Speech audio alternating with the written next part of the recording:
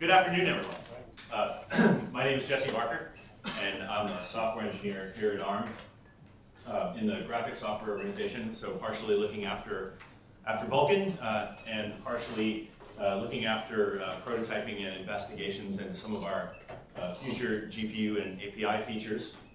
And I've been doing that kind of thing, I guess, for, gosh, I shouldn't say my outside voice, but the better part of 25 years. On various 2D and 3D graphics subsystems. And I have to say that in all that time, one of the coolest things that I've had the opportunity to do and spend time with that really cool group of people that Tom showed the picture of earlier is working on Vulkan for the past couple of years. It's been just a real joy, and it's been pretty awesome.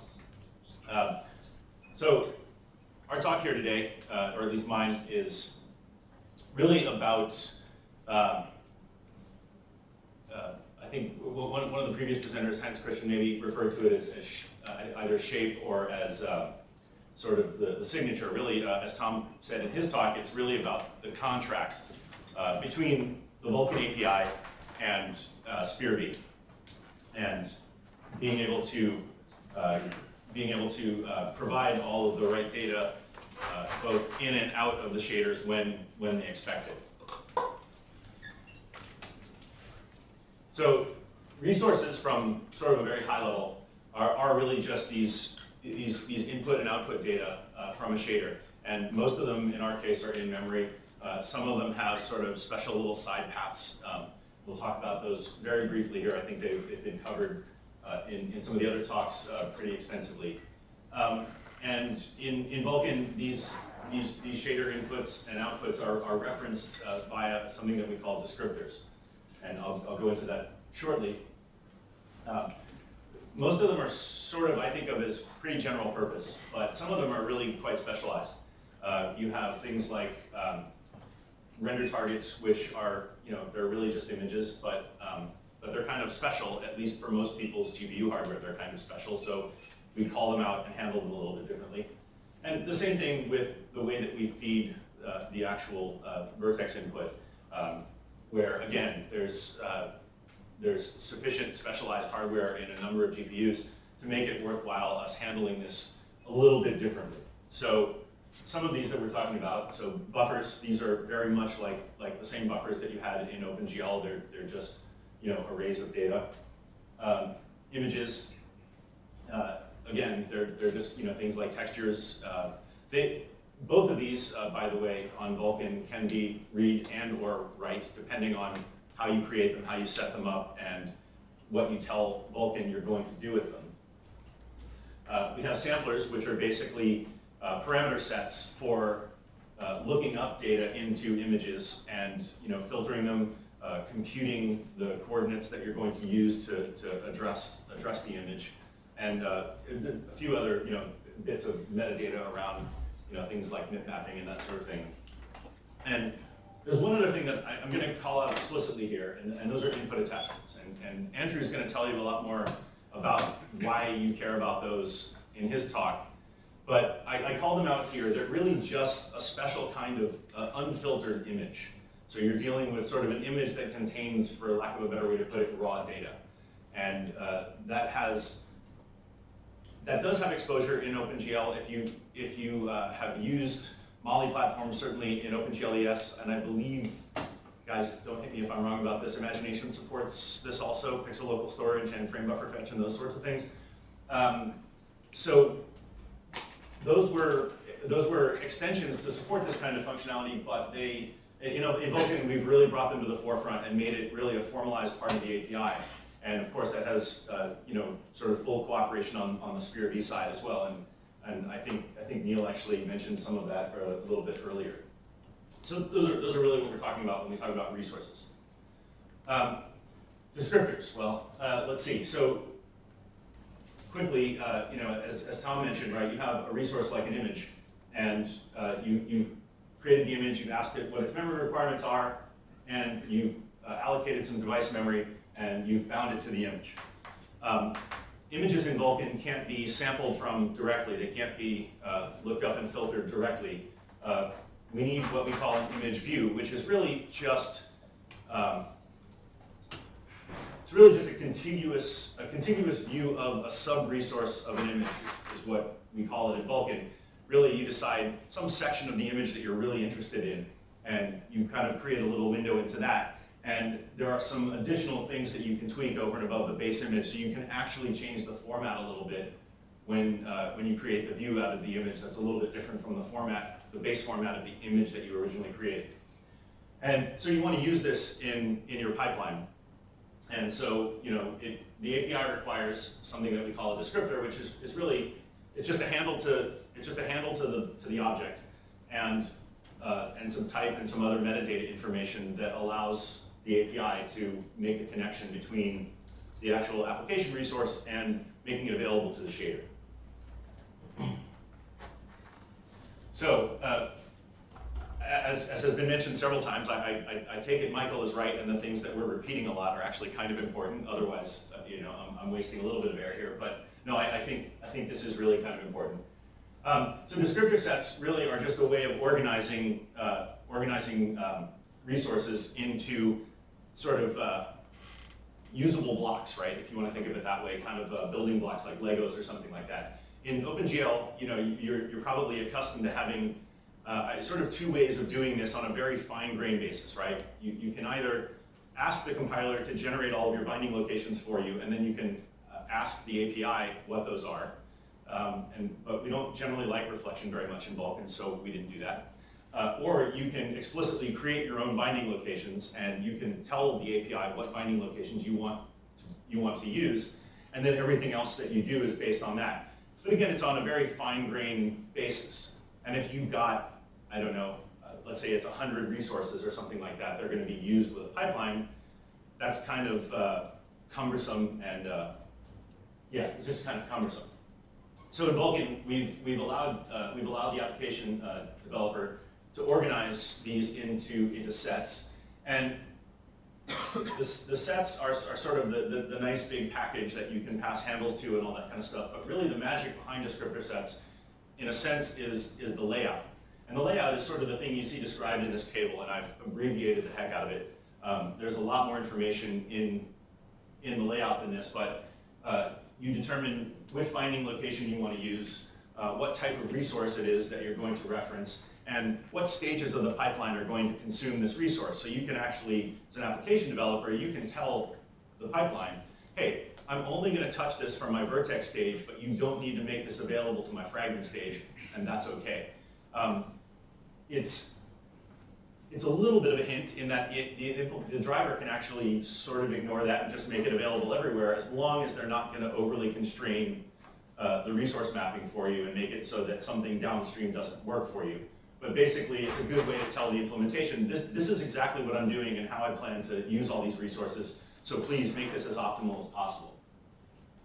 So the layout, as I say, is sort of like a template from which you can stamp out any number of descriptor sets that look just like that, which is pretty handy if you have, if you really want to keep things simple, for example, you can have basically a very similar or the same, in some cases, overall pipeline layout for your application, and just substitute in new resources and new other things as you go along with all these different pipelines, and you can kind of use the same stuff. And in fact, there's sort of compatibility descriptions within the API that say that, well, if I haven't done anything, if I haven't changed pipelines to something that's incompatible with the last one, my descriptor set bindings live on. So that's also kind of cool.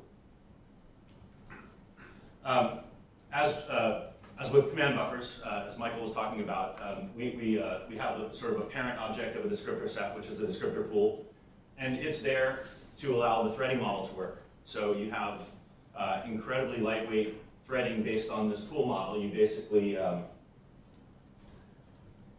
use these data structures.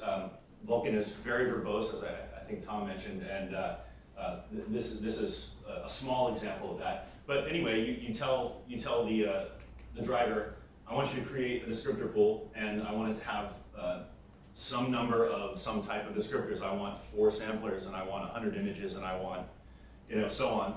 And those get placed in these arrays, and you can tell it. Again, there are some flags Michael referred to the resetting behavior, and the descriptor pools have similar reset logic. You can reset individually or globally, and not globally, but the whole pool, sorry. And then you can also indicate how many descriptor sets you actually expect to be able to create out of this pool.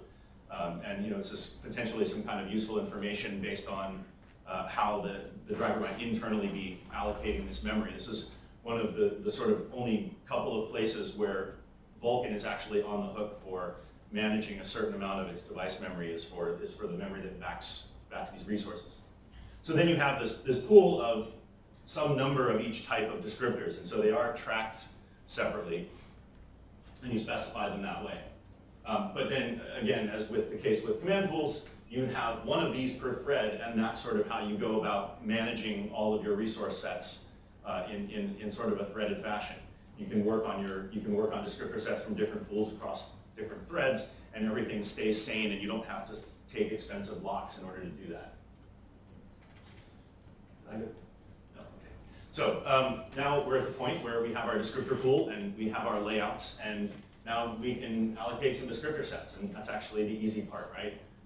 You take your layout objects and pass those into the allocate function in the descriptor pool, and the descriptor pool happily returns back some number of descriptor sets based on the number of layouts that you passed in.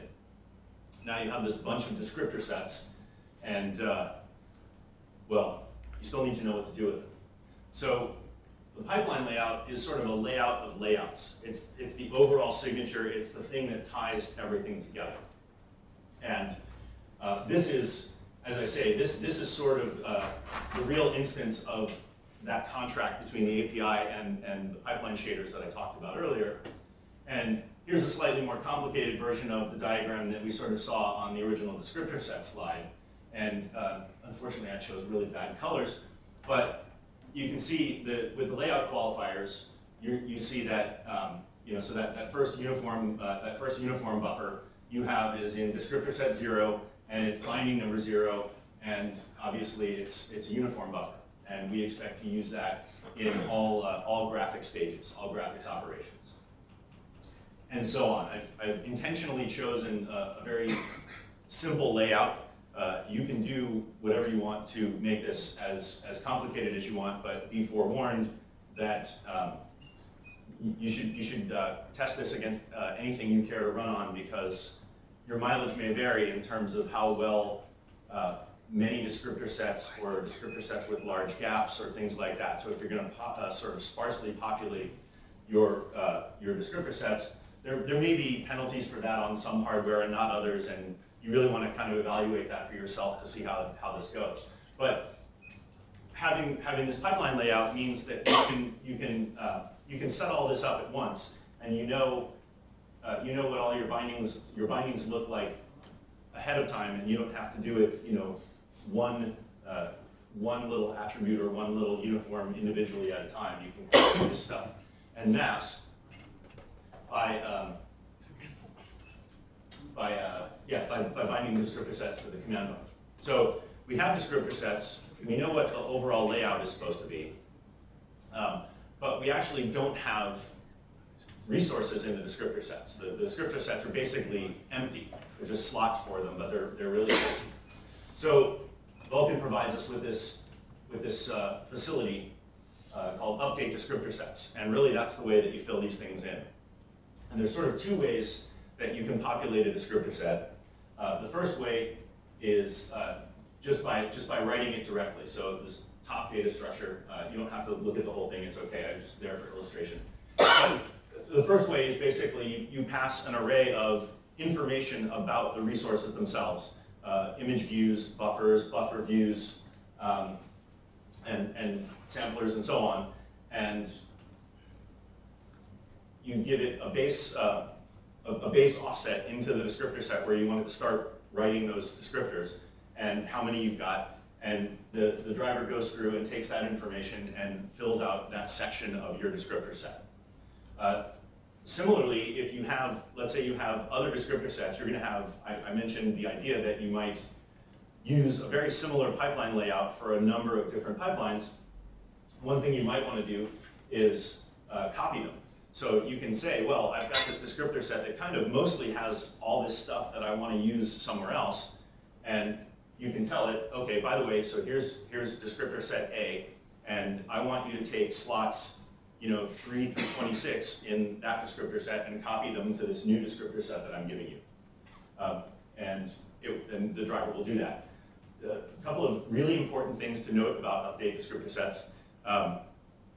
And this ties back into what Michael was talking about with command buffer reuse, which is that you're not allowed to do this while descriptor sets are actually being referenced or used. I forget how we actually say it in the spec. We've gone back and forth on the language a couple of times. But the point is that if you've decided to re-execute a secondary command buffer and you have a descriptor set bound into it, you can't touch it. So that is, again, up to the application to manage that synchronization to make sure that you don't have any uses of that descriptor set in flight when you go to actually update it. And this is maybe one of the reasons why you would possibly want to sort of multi-buffer and multi-thread this sort of operation. The other side of that is that I think to satisfy the use case that Michael was talking about, and I think he was very careful to talk about updating the UBO rather than updating the descriptor set that references the UBO. So you have a little extra level of indirection. So you can, for example, map the memory that backs your uniform buffer object and scribble in new data there and flush that out, and then boom, you're ready to go with the new with the new draw calls of the same command buffer with slightly different uniforms. So that's how I just wanted to illustrate that that's how that would be done, because this can make it look, oh wow, that's really easy. It's not that it's hard, but you have to be careful about how to do it, or you will get yourself into some really weird corner cases and some undefined behavior, I guess we like to call it in Vulkan. Finally, I'm ready to actually do something here. So I've bound a pipeline. Let's say that I've bound a pipeline. We don't care too much about order of operations here, but as I said a minute ago, if you have pipelines which are compatible, you can sort of bind them at will, and your descriptor set bindings don't change. You're fine. But if the pipelines aren't quite compatible, then you can sort of invalidate your descriptor set bindings and maybe not be super aware of it. So let's say we've bound our pipeline already. So we're going to, again, you need to, at some point, you need to have passed enough descriptor sets to the correct binding locations to satisfy the pipeline layout. So Vulkan requires support for a minimum of 4 bound descriptor sets at any given time. So you can have, descriptor sets 0 through 3. The conceptual idea is that you're binding with frequency. So descriptor set 0 is meant to be changed least often, and descriptor set 3 is intended to be changed most often. That doesn't mean you have to do it that way. Feel free just to have descriptor set 0. Everything will still just work. But like I said, if you're kind of mixing and matching and using sort of sections of your pipeline layout and overlapping some of them but not all of them, or your algorithm determines that you need to have some things that change per object or something like that, then that's how you would sort of accomplish that. And then you also need to tell it what kind of which pipeline to use, because any command buffer has support for a graphics and a compute pipeline at the same time, as long as Michael said, you're outside of a render pass. So you tell it, do I want to use this for graphics and or for compute? Because you can make the descriptor sets compatible for both. So it's possible that you can switch to a compute pipeline that doesn't invalidate a descriptor set. And now you're ready to draw. Oh, I did promise to mention the one thing that was in the pipeline layout that I didn't sort of talk about here, which is push constants. I didn't really talk about them because they're not formal resources in this way. They're kind of a sort of a fast path that's not really sort of a memory-backed object. But those are part of your pipeline layout, and if you define them as part of your pipeline layout, there's another command buffer command called VK command push constants, where you define what the actual push constant data is for that pipeline while you're using that, and you can update the push constants between draws and stuff like that as well. So I did mention I'm not going to talk about render targets because those are special in a whole different way, and I think Andrew's going to talk about them at least a little bit with respect to render passes. But I did promise to talk about Vertex Input and why that's different. And the short answer is that a lot of hardware has fixed function blocks for handling Vertex Fetch and Vertex Input. So we made it so that providing that information to Vulkan was done in sort of more of a fixed function way.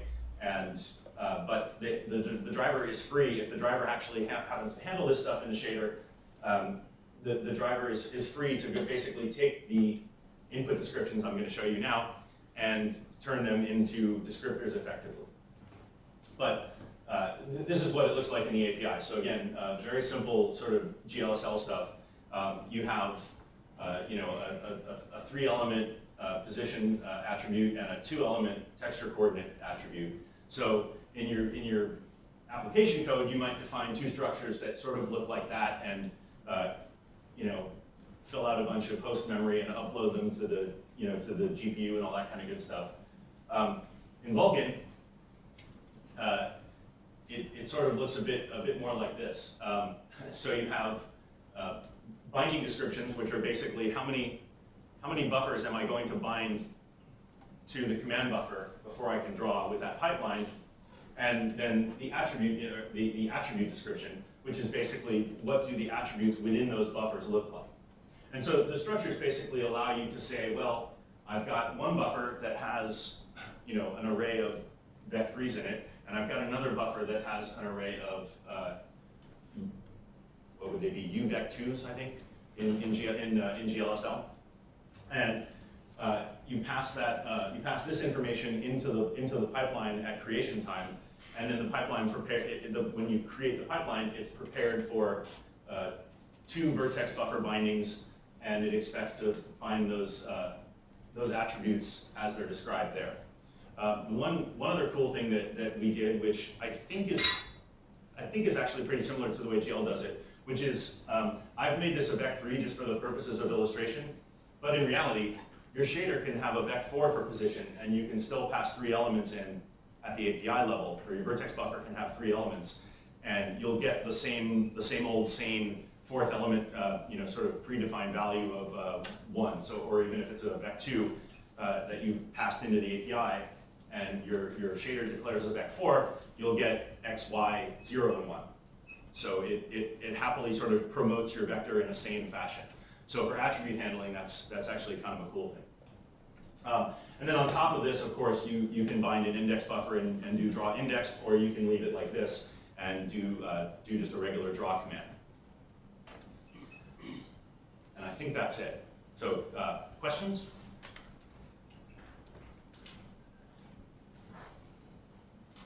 Either I made no sense, or everybody really understands this really well. Either way, I'm okay with it. Oh, Leon. Quick one then. Push constants. Yes, push constants. Push constants. Am I sort of right in thinking it's essentially a literal in the command buffer? Is it a literal in the command buffer?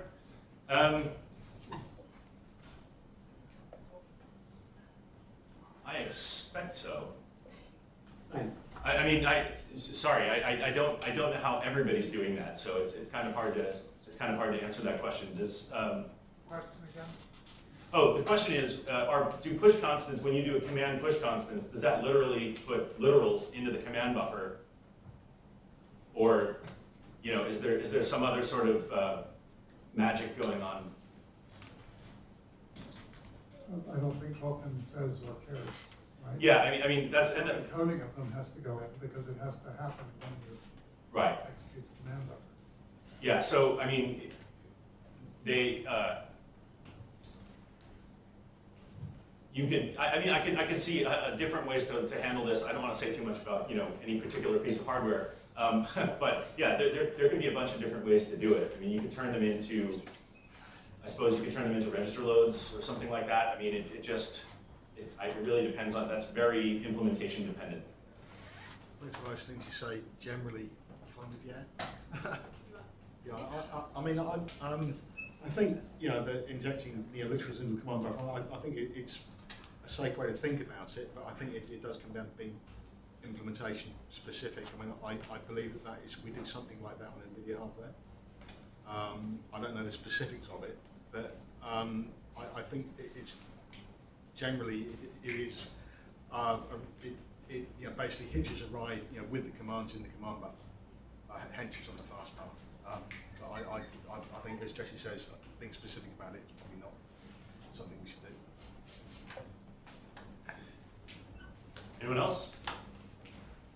Okay, so in that case, I'd like to bring up Andrew Garrett, who's going to tell us all about the render pass in Vulkan, or at least I hope so.